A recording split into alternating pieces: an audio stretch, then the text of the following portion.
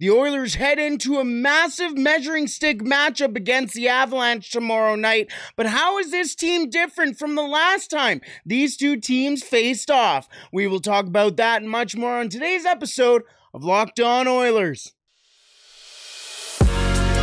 You're Locked On Oilers, your daily podcast on the Edmonton Oilers. Part of the Locked On Podcast Network, your team every day.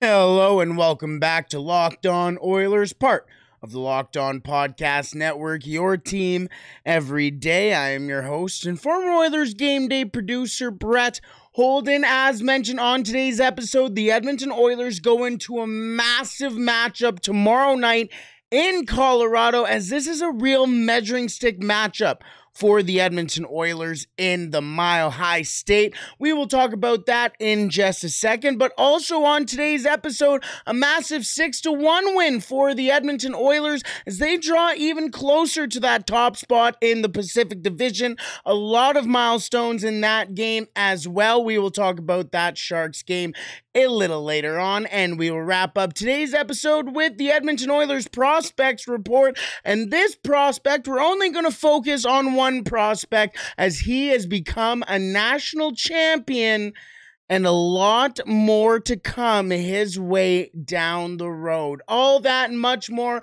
on today's episode of Locked On Oilers.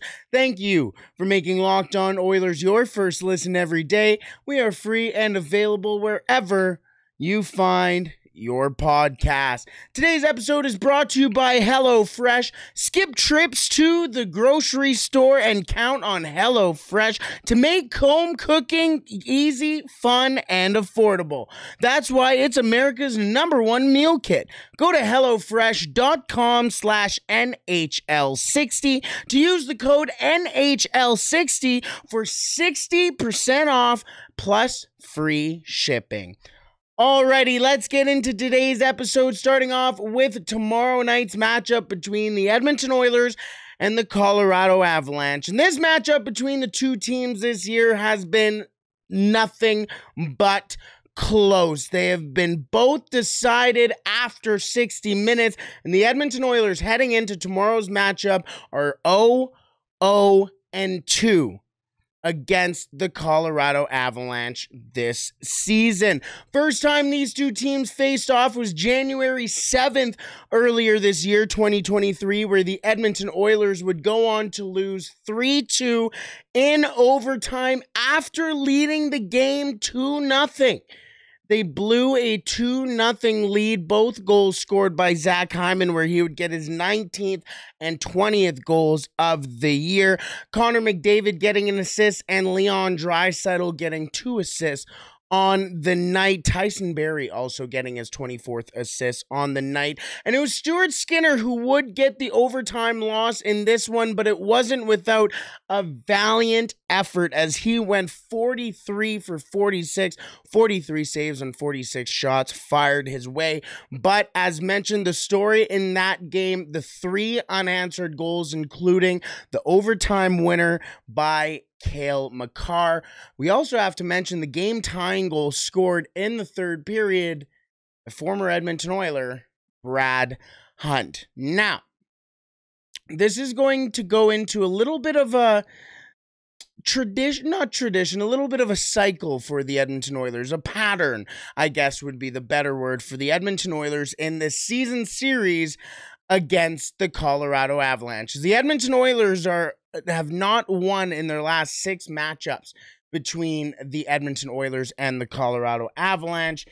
It gives you a little bit of, well, that's also dating back to the playoffs last year. So, a lot on the line for the Edmonton Oilers. But let's go back to the February 19th game against the Colorado Avalanche, where the Edmonton Oilers would lose 6-5, also in overtime. And here's where the pattern continued. The Edmonton Oilers went up not 1, not 2, but 3-0 in this game, including 2 goals from Warren Foegele and Leon Draisaitl's 33rd goal of the year. They would go up 3-0, then go up 4-2 after allowing 2 unanswered goals to make it a 1-goal game. Tyson Barrie would score his 9th from Devon Shore and Jesse Puljujärvi. And then Matthias Janmark would score the Edmonton Oilers' 5th goal of the game, making it a 5-3 hockey game. However, the Edmonton Oilers would lose the game 6-5. So, on January 7th, the first time these two teams played, the Edmonton Oilers blew a 2-0 lead.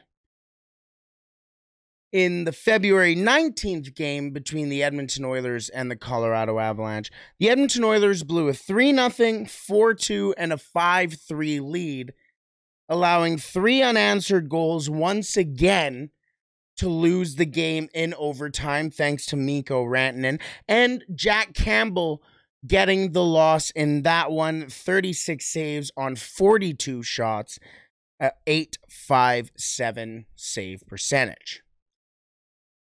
Now, this Edmonton Oilers team is a much different team than the last time these two teams played. Vinny Desharnais now has his feet fully wet in the NHL. He wasn't a part of the first meeting between the Oilers and the Colorado Avalanche. In fact, it was Markus Niemelainen playing in that game, but was in the second game, or at least was with the team in the second game, but now has become a full-time NHLer. The Edmonton Oilers have acquired Mattias Ekholm and have become one of the best teams in the NHL. And Nick Bjugstad has also been added to the Edmonton Oilers' bottom 6, not already having with the Edmonton Oilers, but having more goals this season, as I constantly bring up, than Jonathan Huberdeau. But here's something interesting between these two teams. Since the last meeting on February 19th, 2023, the Edmonton Oilers are 18-4-1, 37 points on the year, or since then, and are tied for second in the NHL since February 19th.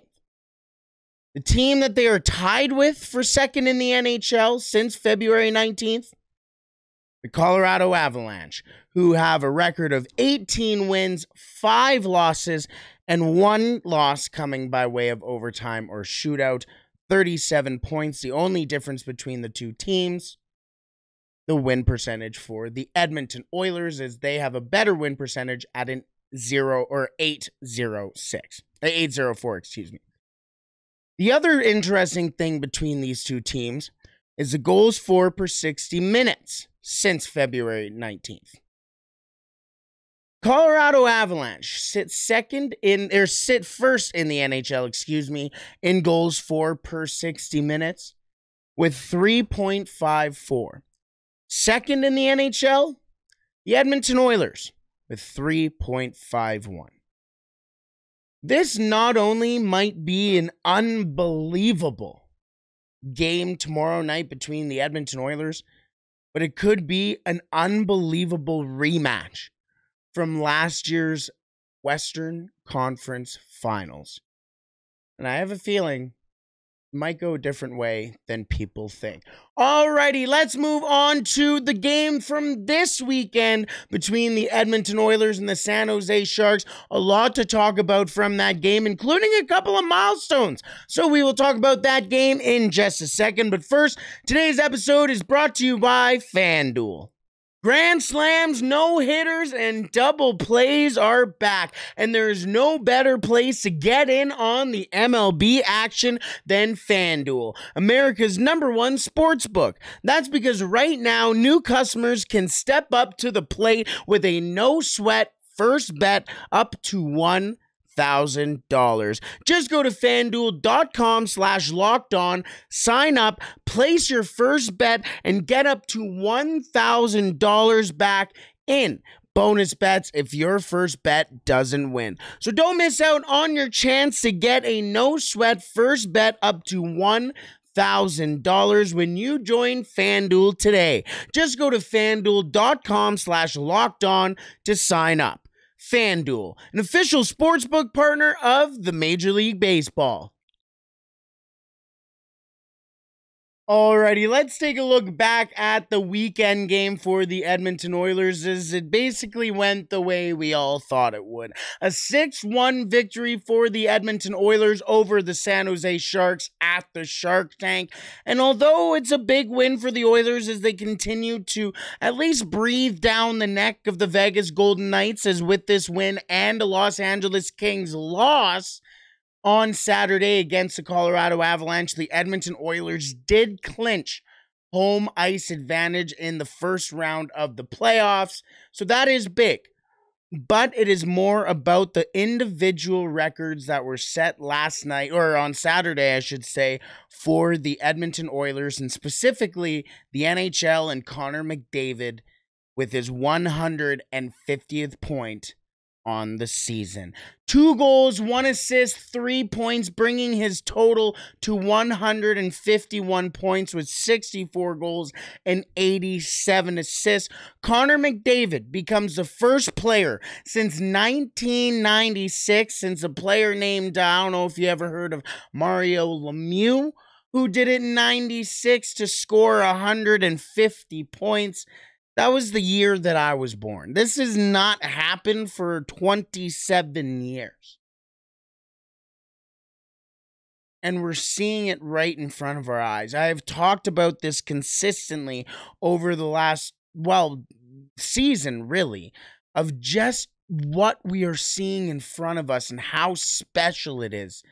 And he continues to put up these unbelievable numbers. With goal number 64, Connor McDavid sits 1 goal behind Alexander Ovechkin for the most amount of goals scored in the National Hockey League since the 2004-2005 NHL lockout, with 65. And he did that in 2008-2009. Which I know it doesn't seem like that long ago, but it was 15 years ago. 1 goal away from 65. And we still have to see the Edmonton Oilers play the Colorado Avalanche, who he will turn it up for, and the San Jose Sharks again. Now, it wasn't just him who continued on an absolute career year. I mean, he's having a historical career. By the way, Connor McDavid becomes the 6th player in NHL history to score 150 points, joining the likes of Phil Esposito, Wayne Gretzky, Mario Lemieux, Steve Yzerman, and Bernie Nicholls. Let me read those names off one more time. And you tell me where they're at in their hockey careers now, and where they stand in their hockey careers now. Phil Esposito, Wayne Gretzky, Mario Lemieux, Steve Yzerman, and Bernie Nicholls. Elite company. Let's move on from McDavid, though, as Ryan Nugent-Hopkins continued his absolute career year with a goal and 2 assists on this afternoon on Saturday, as he had an unbelievable pass to Derek Ryan, as Derek Ryan also scored his, which goal was it? It was his 13th goal of the year, as he's drawing a little bit closer. He's tied for his career high in goals as well. His career high is 15, so 2 away from that, but is tied for his second most in his career. But Ryan Nugent-Hopkins is having, obviously, a career year. 37 goals, 66 assists, 103 points on the season. An unbelievable year for Ryan Nugent-Hopkins. And Zach Hyman also chipping in with his career year too. 36th goal of the year, also getting his 47th assist as he gets his 83rd point of the season. The numbers are getting more and more impressive. You want more impressive numbers? Alrighty, here you go. Matthias Ekholm, who only chipped in with an assist on the night, was also +6 for the Edmonton Oilers. Now, yes, you can talk about plus minus all you want, but when you score 6 goals and you're out there for all 6, that's pretty impressive. That's pretty impressive. Since joining the Edmonton Oilers 19 games ago, 3 goals, 9 assists, 12 points. He is a plus 25 and averages 20 minutes and 43 seconds a night. He has absolutely solidified the Edmonton Oilers back end, and he really shows why the Oilers are a different team than the last time the Colorado Avalanche has played them, but a completely different team from the trade deadline from a month ago, from wherever you want to use your measuring point. They are a different team thanks to Mattias Ekholm. Philip Broberg also getting a goal in this one. Now, this is his second NHL career goal. His first one came April 28th of last season against the San Jose Sharks. Pretty lucky team. I wonder if how he's feeling about the last game of the season on Thursday. Now, Stuart Skinner did, it was a not so busy day for him. Not too shocked about that. 22 saves on the afternoon on 23 fired towards him. He is now 27, 14, and 3 on the year. 12, 1, and 1 since March 1st. He is the best, or has the best record in the NHL since March 1st. Has a .977 save percentage in the NHL since March 29th. He is second to, well, Jack Campbell. Yeah, that's right, Jack Campbell since March 29th, and has a .67 goals against average on their since also March 29th, excuse me. That is third in the NHL, second or to Jack Campbell, because the person who is in first is Jet Alexander, who has been public enemy number 1 in Montreal for some reason. But he is that ATO goaltender, the University of Toronto goaltender that did get some time as the emergency backup for the Toronto Maple Leafs. So really, Stuart Skinner and Jack Campbell sit 2 and 1 in the NHL since March 29th on save percentage and goals against. Not too bad, if you ask me. The Edmonton Oilers, obviously, their next game comes tomorrow against the Colorado Avalanche in Colorado. A big game there. Alrighty, let's wrap up today's episode with a look at the Edmonton Oilers Prospect Report. As an Edmonton Oiler has just become, well, an Edmonton Oiler prospect has just become a national champion. Now, the next step for him, an NHL contract, but will it be with the Edmonton Oilers? We will talk about that in just a second.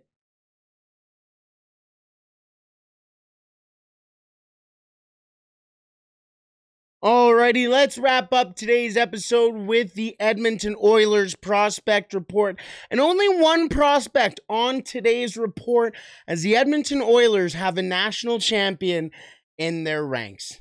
And that is none other than Skylar Brind'Amour. As over the weekend, his Quinnipiac Wildcats went on to win over the Minnesota Golden Gophers in the final, well, Frozen Four, but in the final of the Frozen Four, a 3-2 victory for Quinnipiac. In overtime, it only took 10 seconds for Quinnipiac to clinch the national title. And now we wait for Skylar Brind'Amour's decision. As Skylar Brind'Amour has absolutely had a coming out party this season for the Quinnipiac Wildcats, or for Quinnipiac this year, as he is in 41 games this year, 14 goals, 18 assists, 32 points, which has been an absolute revelation from the last couple of years. Now, he is a senior now at Quinnipiac, so can't go back to play, and is now making the jump to pro.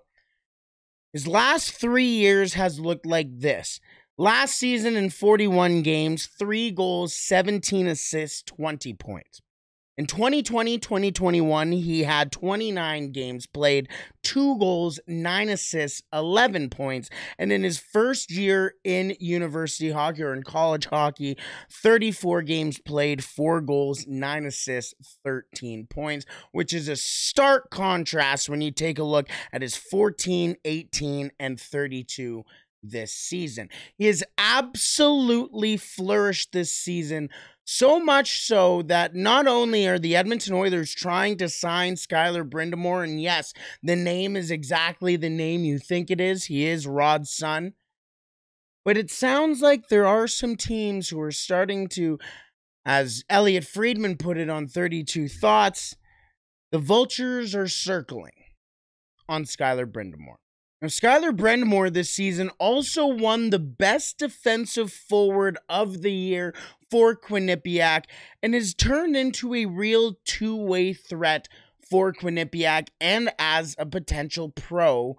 Maybe not so in the NHL, but a pro hockey player in his own right now.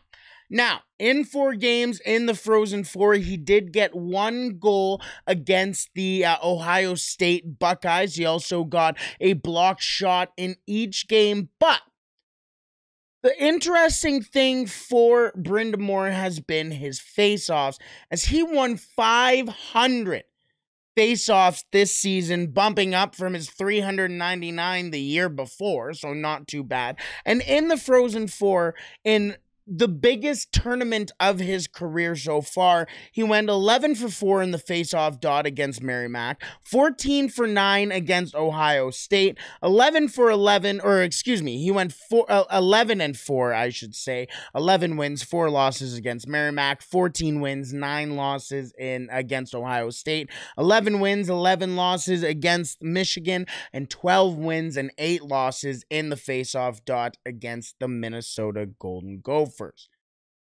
He has been a very good player in his own end, very solid player in the face-off dot, winning big face-offs for Quinnipiac, and also has shown he has obviously developed his offensive game. Now, the Edmonton Oilers have until August 15th to sign Skylar Brind'Amour, or else he becomes a free agent. And as mentioned, teams have already said, hey, we're interested if you do become a free agent. So the Edmonton Oilers seem to be interested and want to sign Brind'Amour.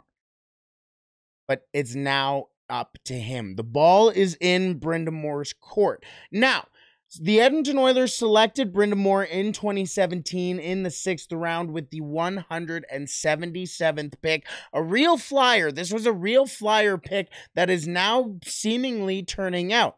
He would drastically help, maybe not drastically, but he would help the Bakersfield Condors as the Condors are entering a playoff run here. The Edmonton Oilers only have 45 contracts out of potential 50 that they can have on the books, so there is space for Brind'Amour.